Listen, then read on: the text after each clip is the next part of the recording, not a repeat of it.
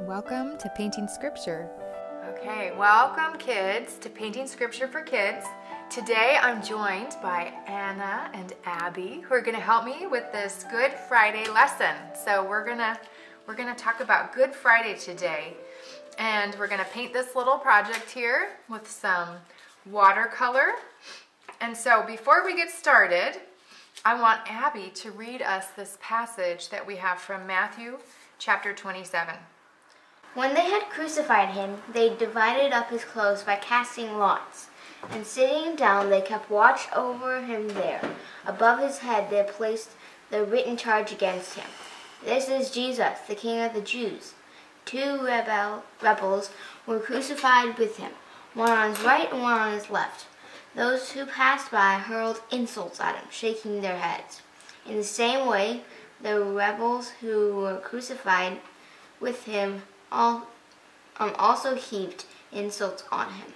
From noon until 3, in the darkness came over all the land.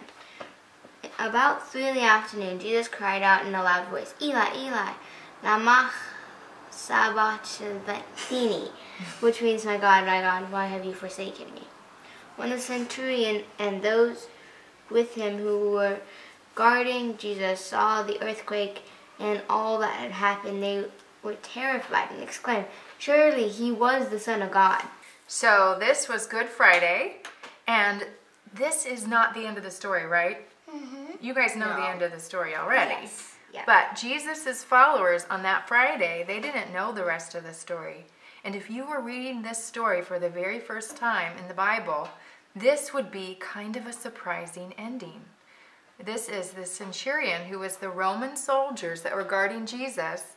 And he was, in the Jewish time, back in Jesus' time, he was the most hated person in the story. The Jewish people hated the centurions. They hated the Roman soldiers because they were occupying their land. So to have been told at the end of the story that the Roman soldier himself thought that Jesus must have been God's son, that would be kind of a confusing ending, right? Yeah. It's like a cliffhanger. It's like a cliffhanger. So if you were reading the story, you'd be like, wait, something must happen next. Dun, dun. Dun, dun, dun. And then we keep going, because we know what happens on Sunday, Easter Sunday, right?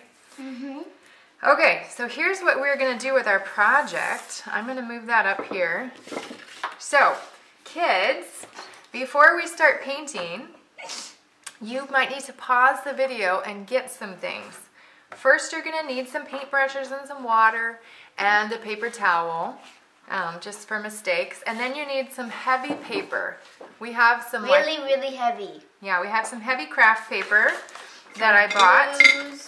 And then we're going to have some blues. So we're going to mainly use 3 different colors of blues. So it's called cobalt and ultramarine and indigo, which is just lighter and darker blues. And we're going to start with the lightest blue in the center, and then we get like a little bit darker and then a lot darker, and if you want, we added some purple too, just to kind of make it interesting. So if you want, pause your video and go get all your stuff and come back and join us in a second.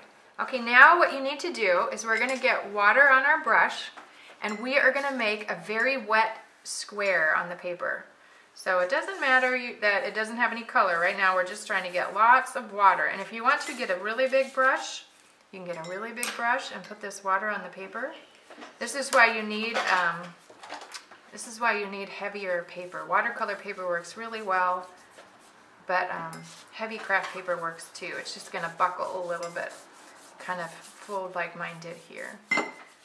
Okay, so you want it really wet. Whole paper? What's that? Do we do the whole paper? Yep, do the whole paper, or you can just leave a tiny edge if you want, whatever you want. But you want to make sure it's good and wet, because if it's not wet, it won't spread for you. So you can kind of look to see if you have spots that didn't fill in, because you want it to spread, okay? It's okay, no one's going to see if you have little bits there.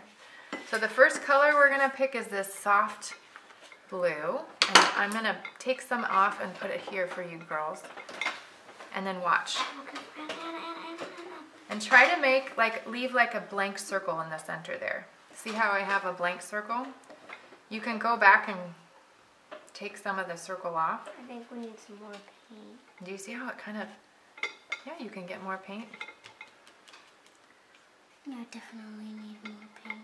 Yeah, and just get some right there too. It almost looks like tie-dye. Yeah. As it spreads out, it's really pretty. All right, now let's do the next color. This one's a brighter blue or a darker blue. Do you guys see that? Kind of both. Oh yeah, it's much brighter.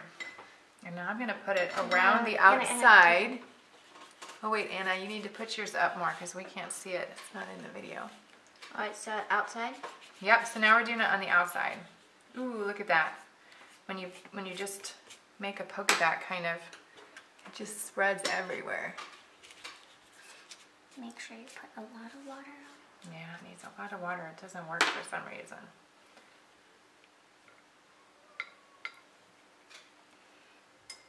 Because I was actually just doing like a circle, that's why.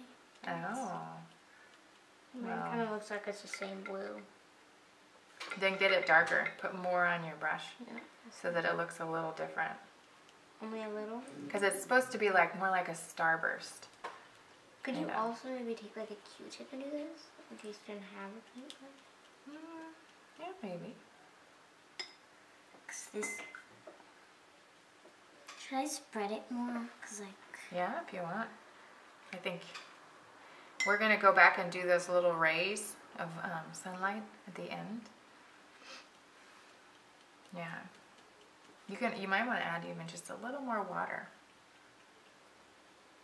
Because that's the fun part, is to get the... I think my circle's kind of smaller than yours. That's okay. There's no perfect... Go back and take and put that in the middle. Oops.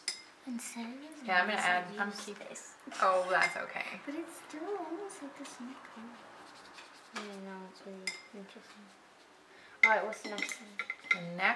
The next one is the darkest blue, which is this indigo, which is almost like a navy blue. Do you see? It's almost black. If you don't have this color, you could just add black to a blue, yeah.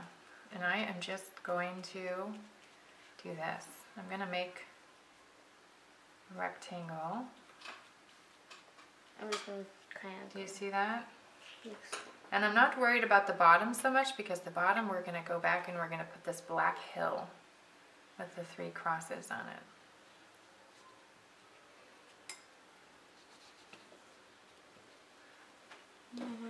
Mine's not that though.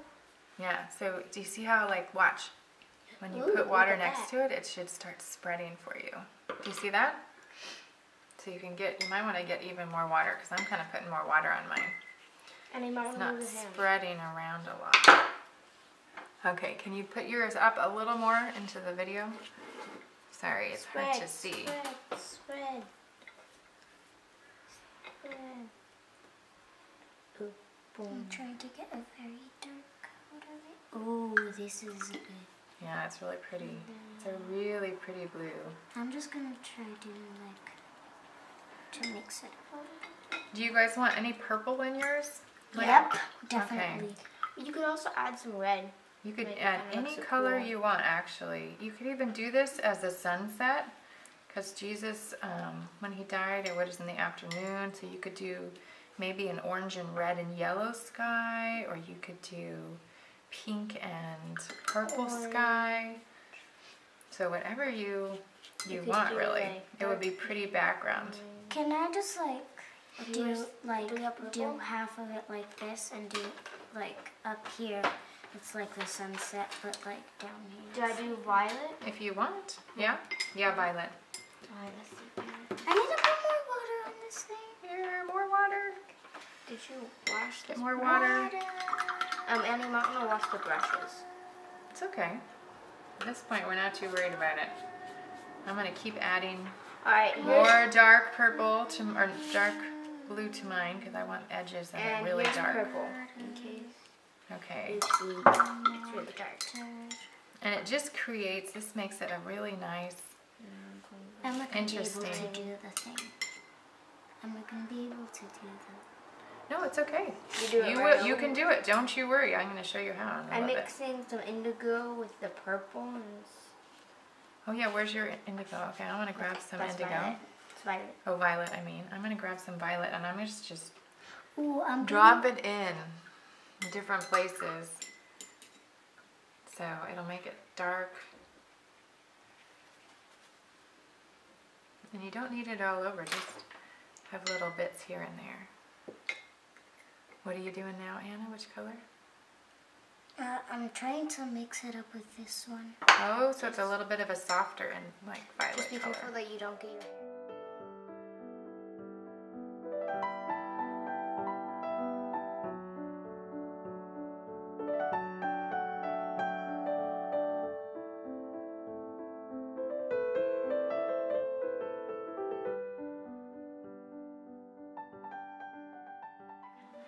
Okay, so for me, before it dries, I'm gonna pull up those rays. Do you see those rays? So what you do is you get your paintbrush really, really clean and dry, and then you pick a line and you make a line. You see that? It has to be very wet and you do it with water. Oh, you're doing Abby's method? Yeah, I must have I done like some more this. cobalt around. Okay. So I'm gonna do, the earlier, if your page hasn't dried yet, it's easier to pull up some color and make little sunbursts. So Anna, your page is perfect if you're ready to do them. Nope, not ready. Is there like a certain spot that you have to do? Well, you think about it, look at they're like sunshine rays of sunshine. Hey. Oh, you want to keep your middle kind of point. All right. Is this good? Yeah, I think it's good. So now you're gonna take and you're gonna draw. Do you see how when I draw my paintbrush through there, it kind of picks up some of the paint? And then you have to wash off that one and do it again. And you just make a whole bunch of different ones like starbursts. Do you see that?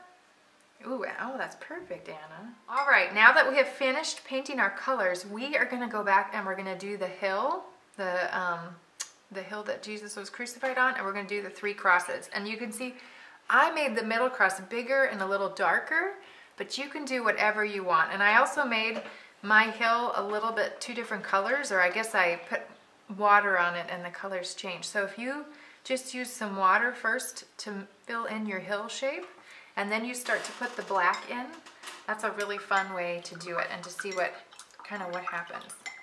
So get your brush wet again. And we'll do the same thing we've been doing. Except in a hill motion. Yeah, in a hill motion. I'm doing like this, it starts getting higher. That's okay, because no hill is perfect. Did you know that? Mm-hmm. They're all pretty different. Okay, and now I'm going to take my black. Look at that. Look at that. Isn't that fun? It just goes. Whoa. Isn't that so fun? It travels really fast. Really, yours is better than mine. Yours is more wet.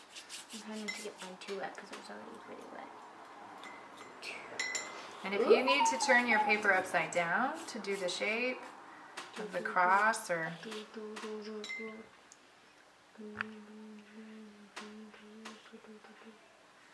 all right. Okay, I'm going to turn mine upside down to do the cross, just so that I have a little easier time of it. So I'm going to try to put that big cross right in the middle, but remember, nothing is perfect, so we're just doing our best.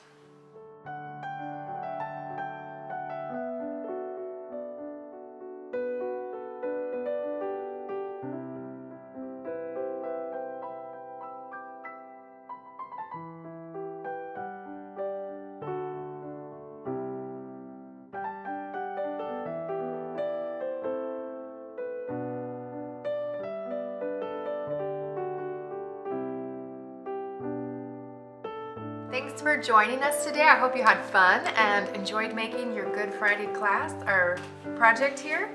And thanks for joining us. Bye. Bye.